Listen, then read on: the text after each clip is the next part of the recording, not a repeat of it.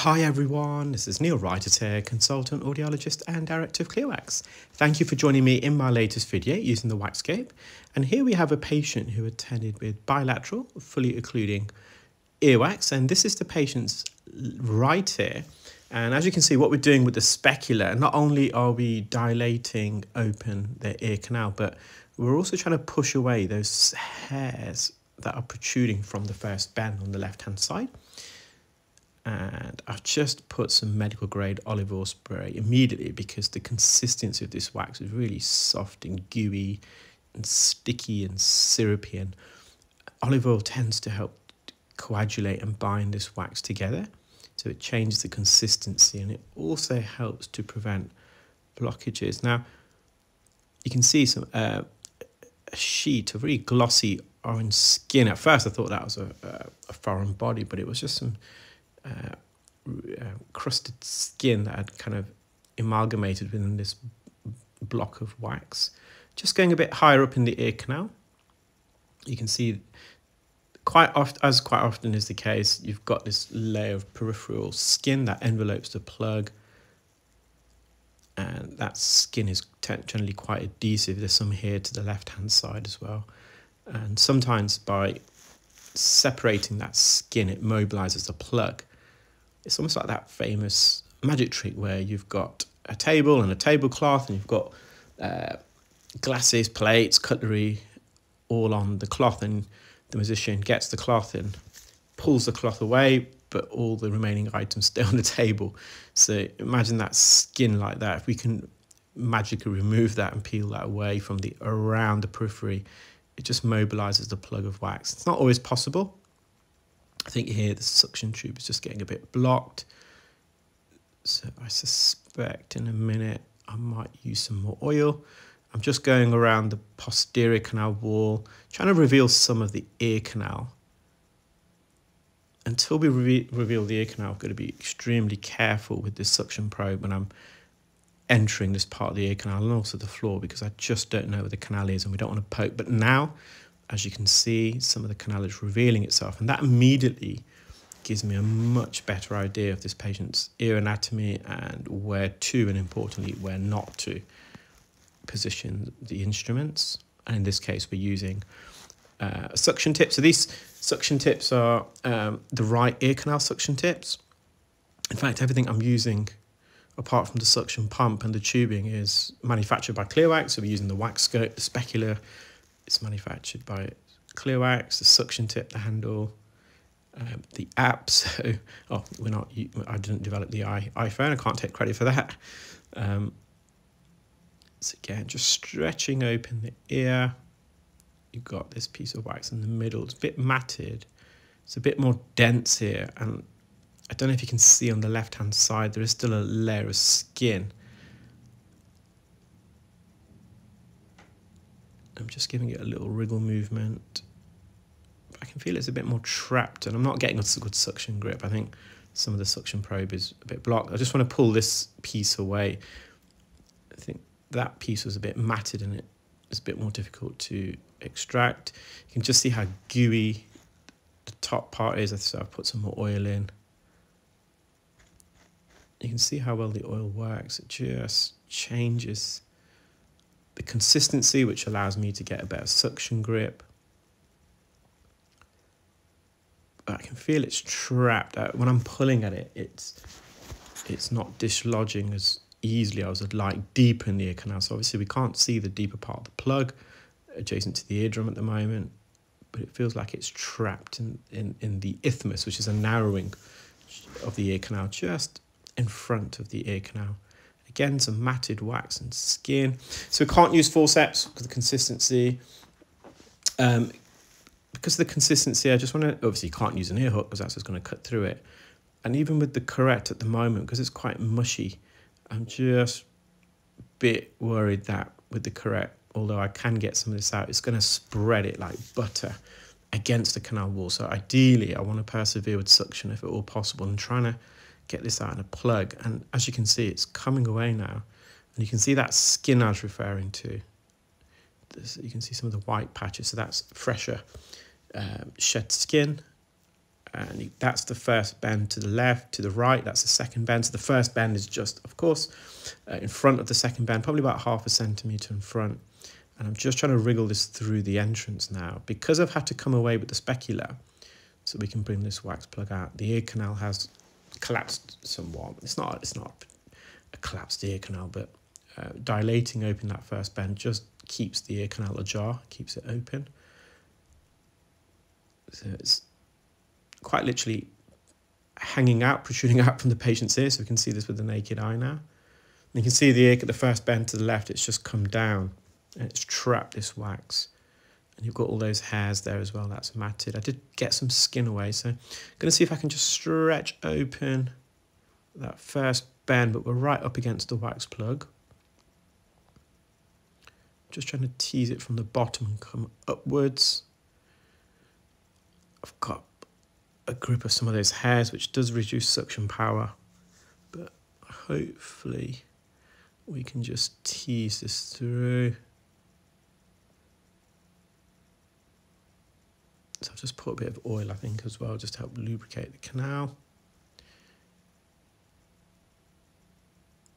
So some of the wax, although it's not being pulled out, is getting suctioned up. And I think I've got a hold of this bit now. So I'm just going to rock it and tease it.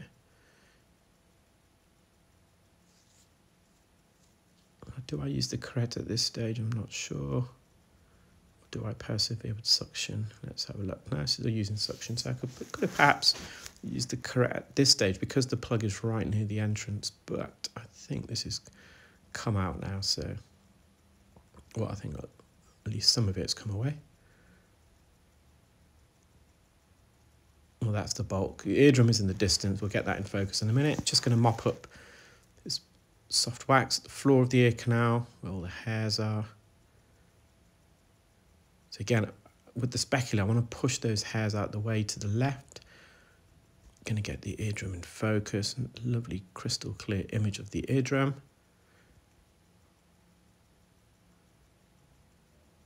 And I'm just going to mop up some of this soft wax. So this is probably just where the second bend is. Going to hover over the canal. You can see how syrupy now. There's a bit of skin there. It's starting to peel and it's starting to clarinet as well. So I'll just come away from that region. I'm just going to clean up some of these sticky hairs that's got all the wax soaked around them. So moving on to the patient's left side, you can some of this wax is actually sticking out the ear. It's really, really sticky. So now I'm using the right hand side of the specular to push the right hand side of the canal to the right. That's the first bend, and again trying to push the hairs out of the way. So when you're inserting the WAXscope specular, you want to push the first bend out of the way, and then just tuck in the case of the left ear, the left hand side of the specular, in just in front of the second bend, or sometimes you can get it beyond the second or adjacent to the second bend. It's narrow enough. So this is not vacuuming very well, but I think this wants to come out in a plug. It's stickier, but it's also therefore a bit firmer. Just going to get it in focus. It's right near the entrance. As I'm suctioning it, those hairs to the right are tangling with the wax, so it's trying to keep it in. So these hairs, they're actually designed to prevent foreign bodies, invaders, insects, bugs, etc. from entering the ear, the terminal hairs. But in the same way, if you've got excessive wax and you're trying to pull it away, they can mat up against the wax and prevent the wax from coming out. So again, I'm just trying to separate that skin. You can see that plug is beginning to elevate now off the canal wall. I think the suction tube just got blocked, so just come out the ear, giving it a little wriggle.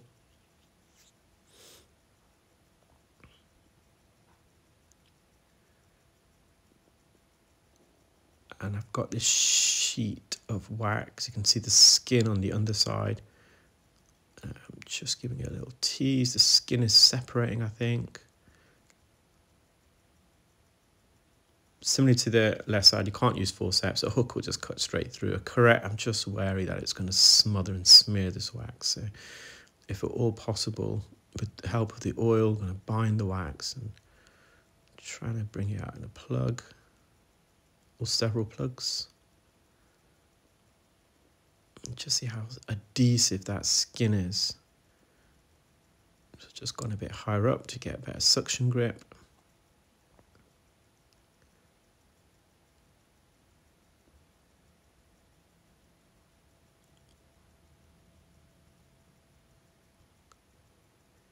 Probably the trickiest type of wax to remove, this and the clay chewing gum type.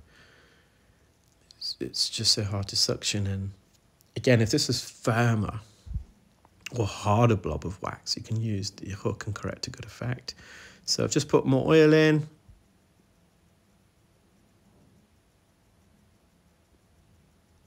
Just going to mop up this second bend region so I've got, you can see the ear canal a bit better.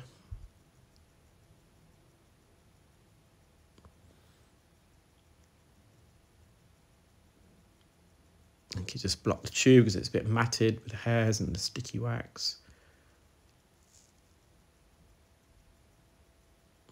So I've probably got about a third to a half of the wax out. You can see that just deeper in the ear now, that wax is just readjusting the focus. So probably about half away or 2/3 of the way in. And now hopefully it will start coming away in the plug. So I'm just suctioning more on the anterior side. I'm just hovering over the plug. I don't want to apply too much pressure because then it might block the tube.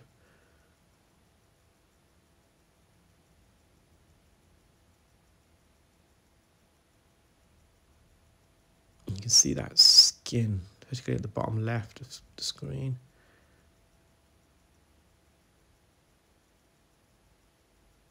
You can see this sheet of skin on the left-hand side. Will that come away separately or will it come away with the plug? We shall see. So I think it's coming away with the plug.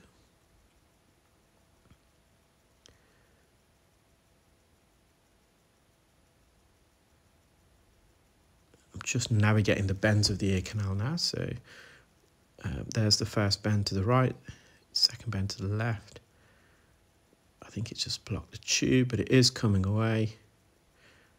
You can see, I don't know if you just saw that before I fully entered with the specular. There's a thick layer of white skin. You can just see it at 9 o'clock. And that skin is very likely surrounding the whole plug, the whole periphery. And it was that skin that was stopping it from coming away initially. But in a funny kind of way, that skin is probably now helping to keep the sticky, syrupy wax together as well. In a package, in an envelope. I used that analogy earlier.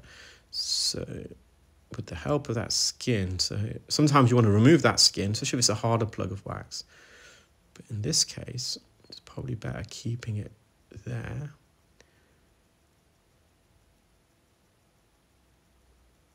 Again, it's just blocking the tube. Just gone to the top of the ear.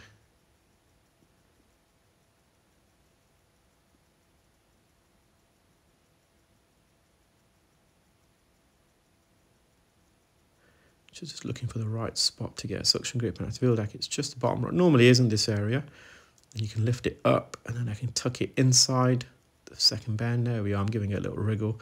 It's quite a large plug actually. So just going to look at the eardrum. A bit of a narrow ear canal. Nice healthy view of the eardrum. Just probably going to mop some of this sticky wax to the edges.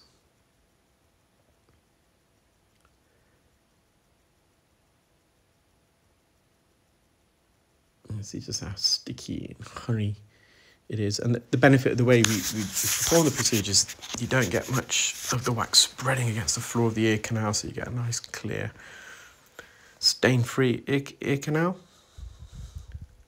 Bit of skin there. So yeah, I've got quite a narrow, bendy entrance on this side in particular. And then just going to mop up some of the wax, or do I leave that to the left? Just having a look at the eardrum. Well, I hope you enjoyed that video, guys. Take care, keep well, and speak soon. Bye.